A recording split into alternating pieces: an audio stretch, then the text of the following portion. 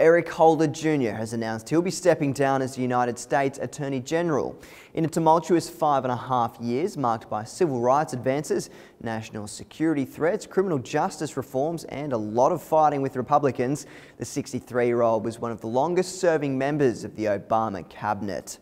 Holder became the first black Attorney General in the nation's history when he was appointed in February 2009 and ranks as the fourth longest tenured Attorney General in history. He will step down as soon as his successor is appointed.